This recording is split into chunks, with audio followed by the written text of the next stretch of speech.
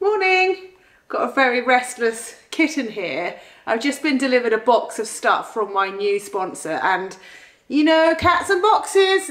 So what I wanted to do today is open up this box and let you know my big news and plans for the rest of the year, or at least some of the year.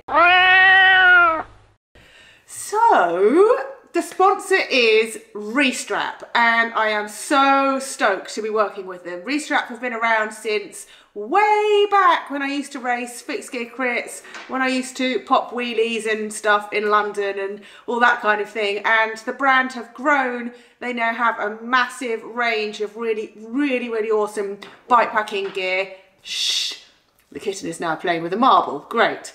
And when I was, when I was racing in Rwanda, my partner that I was racing with, Juliana, she was using Restrap stuff herself, and I just saw how well it worked. So, really excited to be sharing this sponsor with Juliana, and I'm going to show you the lovely box of stuff that they've sent me. I am very lucky. There's also a kitten hiding under here. Wow, I'm so lucky. I'm just going to show you inside the box. Hey, Betty, swag. Okay, let's begin. So, race frame bag, and this one contains 3 litres of stuff. It is very waterproof, very lightweight. I wonder what it weighs. 180 grams. Race bar bag. Now this is a kind of holster design. I was never sure about this sort of design until I saw Juliana using it. Basically, every single time that we stopped overnight, Juliana could just take her dry bag out of her harness. She was actually using a harness on the back, and then you just walk into the place you're staying carrying that. I had to unstrap everything, and it was far less efficient, so quite down with this system. Sorry, my kitten is being so cute. Betty! So yeah, here is the race saddle bag. It comes with a super lightweight dry bag. Oh yeah, I've got the race stem bags that I so coveted. These are just perfect. 86 grams each, and each one holds 1.1 litres, so that's going to be nice. I've got the race top tube bag. Again, Juliana had this and I wanted one. One of the cool things about it is it unzips from either end, which is handy. Nice piece of kit. Oh, little mesh pocket there. What else have I got?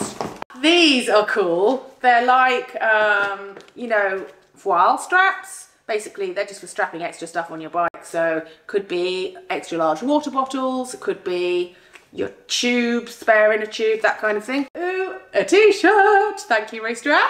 Ah, this is the non-race saddle bag. So this would be if I was bikepacking and I wanted to take a lot more gear with me. Same system, the dry bag goes inside. And what's this? Oh, cool.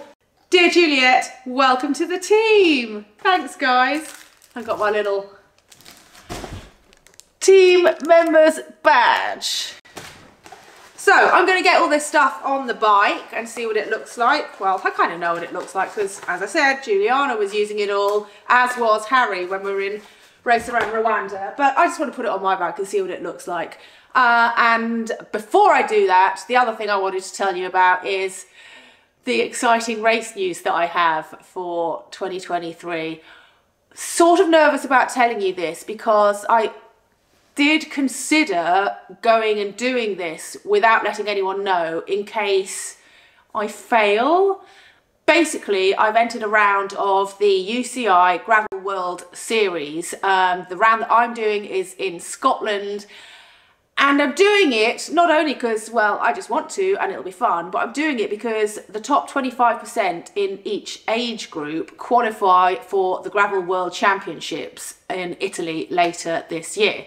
Now, my friend Lou, who has a LouTube channel, I will link to her, she has successfully qualified for the UCI Gran Fondo World Championships. And she got to wear a Team GB skin suit and go and have a really fun time, and it was quite a cool thing to see. I did consider doing it with Lou this year, but unfortunately she had quite a bad accident in some cowboy boots.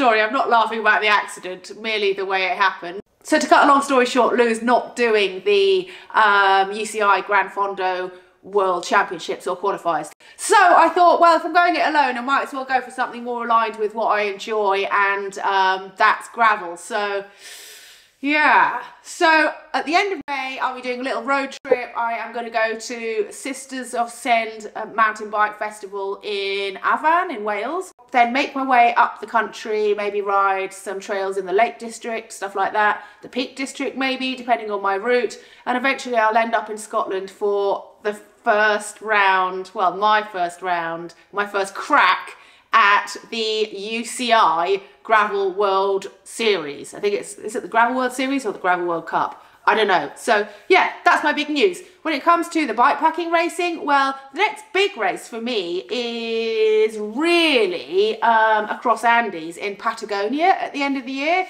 So I've got that to look forward to. But in the meantime, I'm not quite sure what other bikepacking races I've got. So if you've got any suggestions of things that I should enter, please let me know. I'd like to hear from you.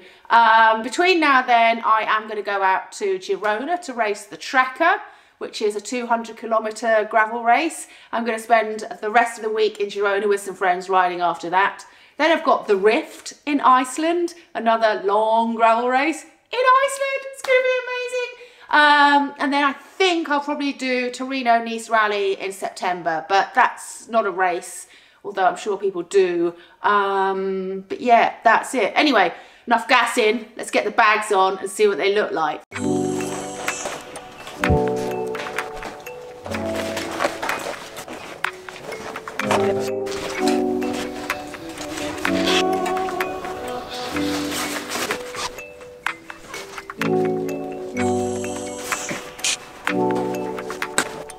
Finally!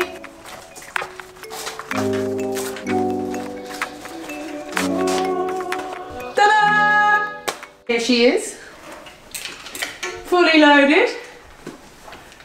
Looks pretty boss, right? Depending on the race, I may or may not need all the different components, but ooh, it looks so good. Black and black and black and black. So yeah, gonna have to plan some adventures, right? What do you think? I seriously love it. Anyway, that's it. Just wanted to show you my plans, show you this. I will plan a trip to try it all out and let you know all about that, I guess. Leave me any suggestions in the comments below. I've got a few places on my radar that I want to go to. West coast of Ireland is one of them, but I don't know whether I'm going to make it over there anytime soon. But yeah, leave me any suggestions and questions, comments. Always nice to hear from you. So yeah, see you later. Bye.